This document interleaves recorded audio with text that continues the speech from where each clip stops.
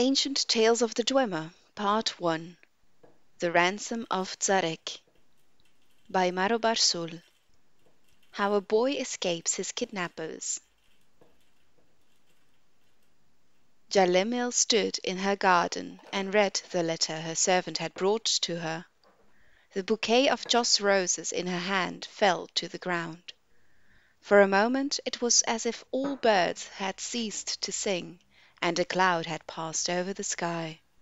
Her carefully cultivated and structured haven seemed to flood over with darkness. "We have thy son," it read.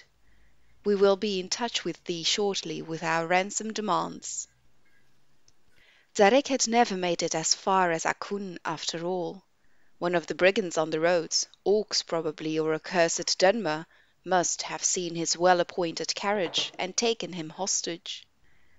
Jalemil clutched at a post for support, wondering if her boy had been hurt. He was but a student, not the sort to fight against well-armed men, but had they beaten him? It was more than a mother's heart could bear to imagine. "Don't tell me they sent the ransom note so quickly," called a familiar voice, and a familiar face appeared through the hedge. It was Zarek. Jalemil hurried to embrace her boy, tears running down her face. "What happened?" she cried. "I thought thou had been kidnapped." "I was," said Zarek. "3 huge soaring Nords attacked by carriage on the Frimvorn Pass. Brothers, as I learned, named Matthias, Ulin, and Gor. Thou should have seen these men, mother. Each one of them would have trouble fitting through the front door, I can tell thee." "What happened?" Jalemil repeated. "Were thou rescued?" "I thought about waiting for that, but I knew they'd sent off a ransom note, and I know how thou dost worry. So I remembered what my mentor at Arcane always said about remaining calm, observing thy surroundings, and looking for thy opponent's weakness." Zarek grinned. "It took a while, though, because these fellows were truly monsters. And then, when I listened to them bragging to one another, I realized that vanity was their weakness." "What did thou do?" "They had me chained at their camp in the woods not far from Ceylon, on a high knoll overlooking a wide river. I heard one of them, Gor, telling the others that it would take the better part of an hour to swim across the river and back. They were nodding in agreement when I spoke up. "I could swim that river and back in 30 minutes," I said. "Impossible," said Gor. "I can swim faster than a little whelp like thee." So it was agreed that we would dive off the cliff, swim to the center island, and return.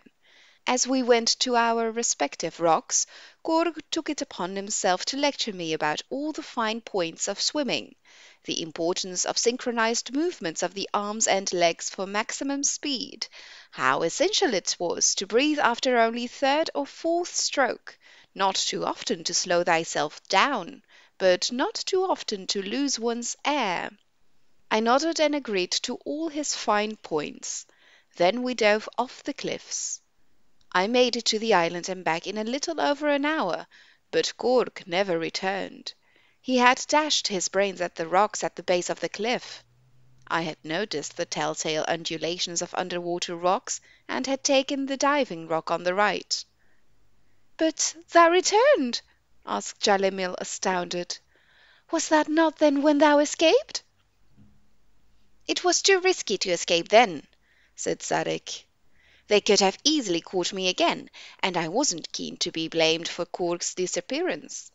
I said I did not know what happened to him, and after some research they decided he had forgotten about the race and had swum ashore to hunt for food.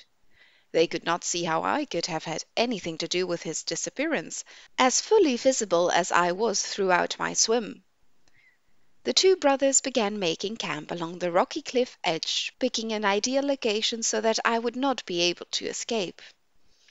One of the brothers, Matthias, began commenting on the quality of the soil and the gradual incline of the rock that circled round the bay below. Ideal, he said, for a foot race. I expressed my ignorance of the sport, and he was keen to give me details of the proper technique for running a race. He made absurd faces, showing how one must breathe in through the nose and out through the mouth, how to bend one's knees to the proper angle on the rise, the importance of sure foot placement. Most important, he explained, was that the runner keep an aggressive but not too strenuous pace if one intends to win. It is fine to run in one place through the race, he said, provided one has the willpower and strength to pull out in the end. I was an enthusiastic student, and Matthias decided that we ought to run a quick race around the edge of the bay before night fell. Ullin told us to bring back some firewood when we came back. We began at once down the path, skirting the cliff below. I followed his advice about breath, gait, and foot placement, but I ran with all my power right from the start. Despite his much longer legs, I was a few paces ahead as we rounded the first corner. With his eyes on my back, Matthias did not see the gap in the rock that I jumped over. He plummeted over the cliff before he had a chance to cry out. I spent a few minutes gathering some twigs before I returned to Ullin at camp. "Now they were just trying to show off," frowned Jalimil. "Surely that would have been a good time to escape." "You might think so," agreed Zarek, "but thou had to see the topography. A few large trees, and then nothing but shrubs. Ullin would have noticed my absence and caught up with me in no time, and I would have had a hard time explaining Matthias's absence. However, the brief forage around the area allowed me to observe some of the trees close up, and I could formulate my final plan. When I got back to camp with a few twigs, I told Ullin that Matthias was slow coming along, dragging a large dead tree behind him. Ullin scoffed at his brother's strength, saying it would take him time to pull up a live tree by the roots and drop it on the bonfire. I expressed reasonable doubt. "I'll show thee," he said, gripping up a 10-foot tall specimen effortlessly. "But that's scarcely a sapling," I objected. "I thought thou could rip up a tree." His eyes followed mine to a magnificent, heavy-looking one at the edge of the clearing.